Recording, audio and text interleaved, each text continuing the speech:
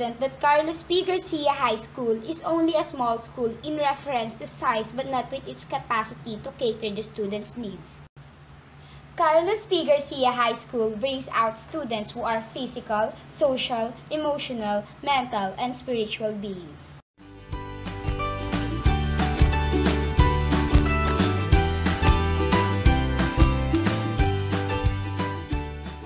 As expected, a school should be competitive in every academic aspect. Garcians are being trained inside the classroom, so when they compete outside, achievements are at hand.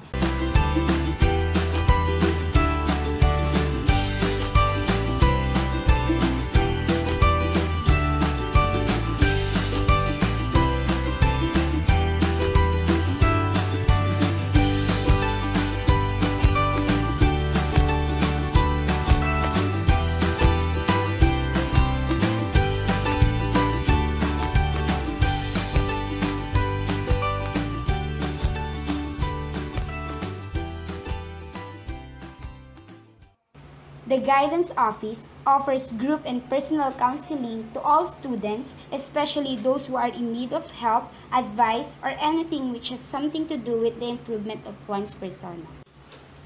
The school provides big opportunities to students in terms of getting out of their comfort zones. Garcians are not enclosed to four corners of the classrooms. They are given the chance to interact with other students in and out of the school through extracurricular activities.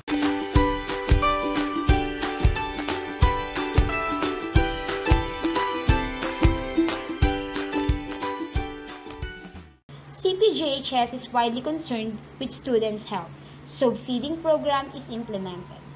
Other physical activities are also employed in and out of the classroom. Intramurals is also being held for the student to showcase their sporty side.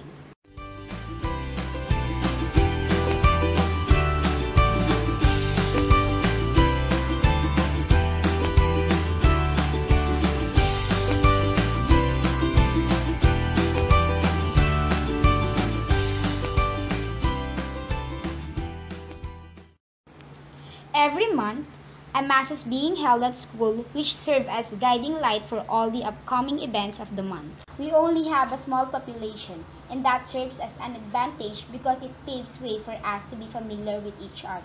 That made us one family.